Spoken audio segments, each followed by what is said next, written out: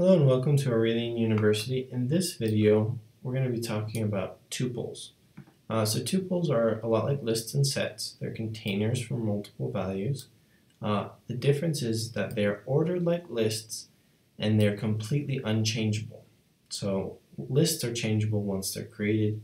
Also sets, individual values can be added to sets even though values can't be changed once they have been added to a set.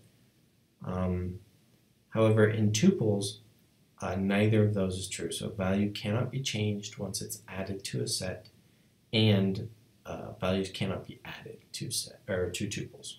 Sorry, a value cannot be changed once it's added to a tuple, and you cannot add values to a tuple.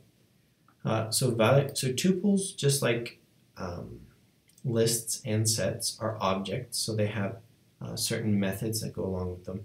We'll talk about the methods involved with manipulating tuples more in a later video, just like we'll talk about more of the methods involved with sets, lists, and strings and other objects in a later video.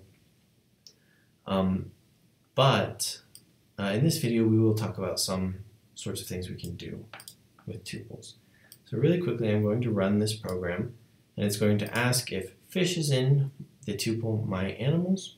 And notice here we have tuples made with round brackets here instead of the curly brackets of sets or the square brackets of lists. And we have one list here just because I want to contrast something between lists and sets. So I'm already in the directory that I want where this script is stored. So I'm going to run python 3 tuples.py, and it's going to say true, fishes and animals. Then also, because tuples are ordered, unlike sets, we can retrieve the first fruit in my fruits. This is a lot like lists. We can also retrieve the first friend in my friends. So this is a contrasted thing with lists.